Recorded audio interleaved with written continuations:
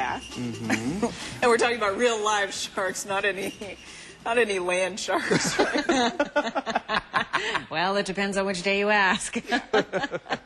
All right, we've got a nice brisk and a cool start to the day. You're seeing temperatures in the upper 40s and lower 50s. Atlanta right now is at 54. It will be breezy and continue with plenty of sunshine throughout the day and then cooling off very quickly by tonight because there's no humidity. We don't have any cloud cover in the air to really help keep all that heat in. So that first system that brought us the rain a few days ago, it's almost completely dissipated. And the second one, you'll see this just off to the northwest, is moving in. But this one, there's no rain associated with it. So what's happening is it's going to be bringing us some cool, dry air, even cooler and drier than what we are currently seeing. So it's going to be really beautiful out there the next 2 to 3 days at the very least. We'll be warming up again as we head into the work week, but forget about that for now. Enjoy this. 53 degrees incoming. Atlanta, you are at 53. Griffin, good morning, at 57. It's kind of backwards. We've got noon and cool down there at 45, and Blairsville a little warmer at 51 degrees. And LJ, same story for you, right around 50. So you're seeing those temperatures starting to warm up a bit, but probably about 10 degrees cooler than what we're used to seeing for this time of the morning.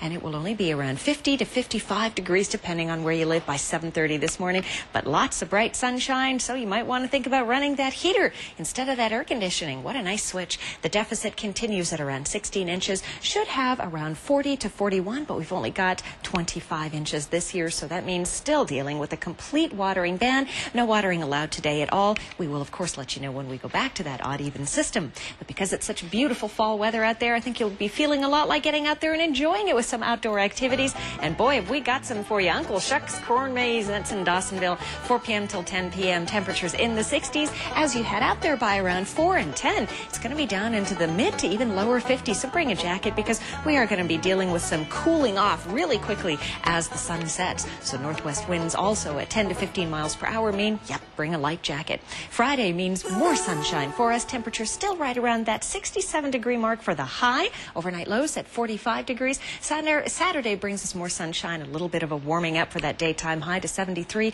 and then we'll be back up to almost 80 by the time we hit the work week. Monday will bring us the chance of some sunshine mixed in with clouds, but rain possibly being touched off by another front moving in by Tuesday. Right now, though, forget about those 80-degree temperatures and the rain. Well, the rain is the good news, but think about those cool, crisp fall days ahead, at least for the next 2 to 3. Oh, we're looking forward to that. 6:06, and we'll